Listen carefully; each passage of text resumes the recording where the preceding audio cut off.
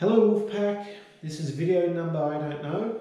In this video I'd like to discuss my diet. Today is the start of the second week for my 2019 diet attempt. When I first weighed in a week ago I was 95 kilos. I weighed in today, I was 92, so that means I've lost 3 kilos. I'm very happy about that.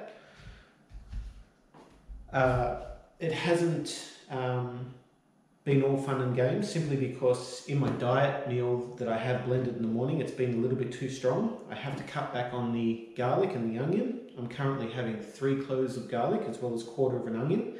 I am going to cut that back to 1 garlic and a lot less onion. I've also been having 1 or 2 chew bars, which I shouldn't have, but I will get round to fixing that over the next week.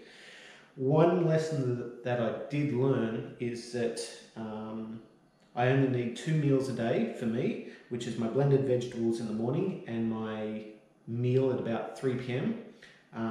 But the lesson that was learnt is that in the Aldi's marinated chicken breast, it comes with 3 portions, and I was having 1.5 portions, but I've come to realise that I only need 1 portion per meal with rice. So I'm very pleased about that, and that is something that I'm working towards. If you have any questions about exercise, the simple answer is that I haven't done any exercise.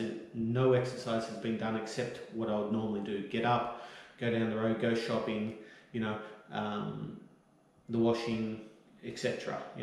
The general tasks that I do to look after myself and the people that I live with.